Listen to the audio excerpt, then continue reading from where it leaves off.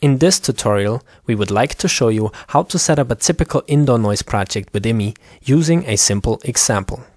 The calculation of the statistical values and receiver grid will be shown in a subsequent tutorial. For additional information on the rating method, please also have a look at the documentation on DIN 18041 on our homepage. After starting the software, we create a new project for the calculation of indoor noise with one emission variant. Therefore, select Noise in Working Rooms and reduce the number of emission variants to 1. In order to set up a room, you usually would want to import a ground plan. If you don't have a ground plan at hand, please feel free to follow the steps on a blank work area. In our example, we would like to show you how the import is done firsthand. Therefore, we go to Map, Install, Open Background Image, or simply right-click on the bar on the left and choose Background Image. Here, we click Add Single Image and search for the respective image file or PDF. In our example, we would like to fit the image with the help of the scanner parameters.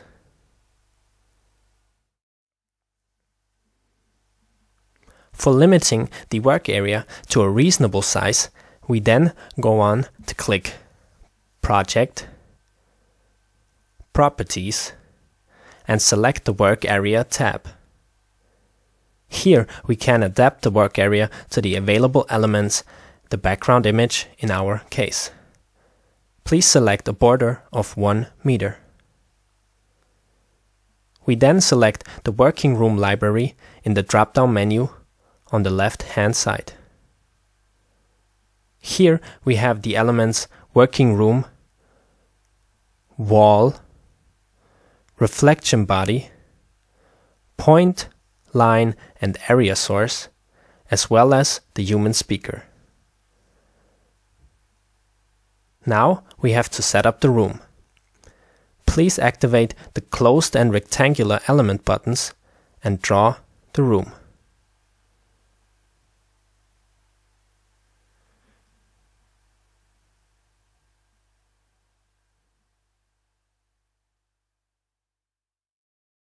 Then we enter a constant relative height of 3 meters and choose Room with Extended Demand of Silence B5 in the element dialog. In order to make the desired wall materials available, go to the button in the element dialog. Here you can add your own materials using the Add button. This is something we strongly recommend when dealing with projects where you know the exact properties of the materials. For general projects or for preliminary studies, you can also import standard materials into the project. Select Insert from Database and highlight the materials of interest. The sound absorption coefficient is displayed below each material.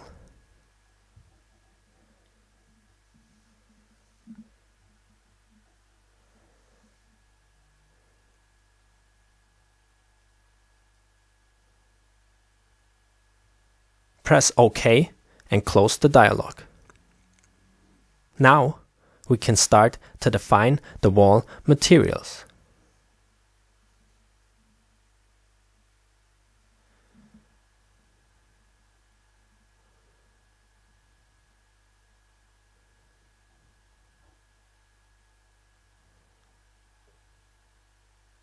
First, choose Brick Wall Unplastered for all walls in the project.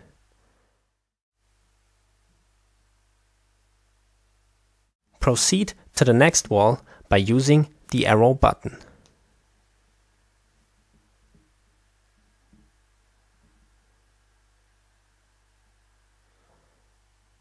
Then change to the Room Ceiling tab and set the material to Stretch Ceiling Microporous, for example. In the Room Floor tab, choose Parquet Floor Pasted. Then go back to the walls and define a door in the wall between nodes 4 and 5. To do so, select the wall, increase the number of partial areas to 1, and define the parameters of the door.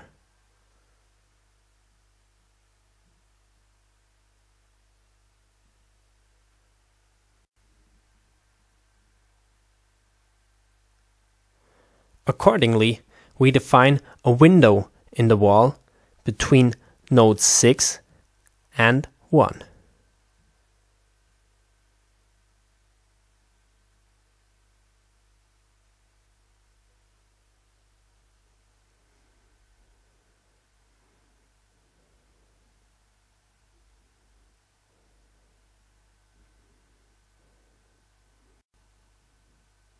Then continue by closing both dialogues by clicking OK. Next to the staircase, we define a wall with a constant relative height of 3 meters and the material brick wall unplastered on both sides.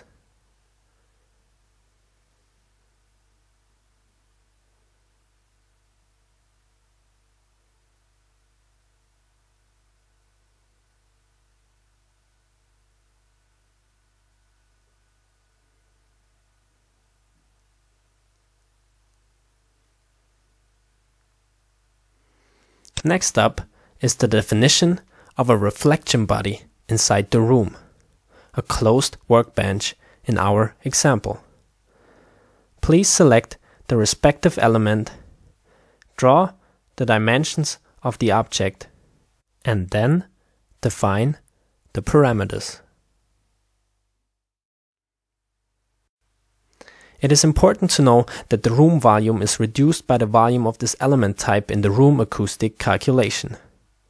Therefore, it can be used to design different floor heights in rooms, such as a stage. In our example, we will have a speaker just next to the workbench and a point source in the far left area. Choose the speaker and place it next to the workbench.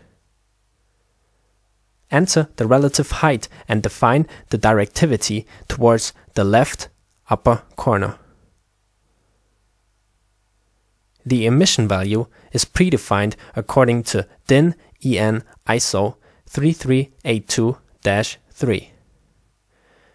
The noise source shall be a machine with a sound power level of 105 decibels at a height of 1 meter.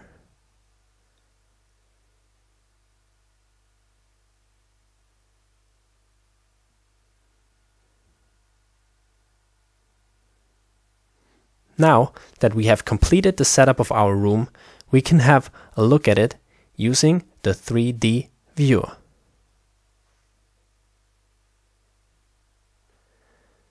So this is the principal procedure on how to set up an indoor project. As mentioned before, the calculation of the grid and the statistical values will be shown in the next tutorial.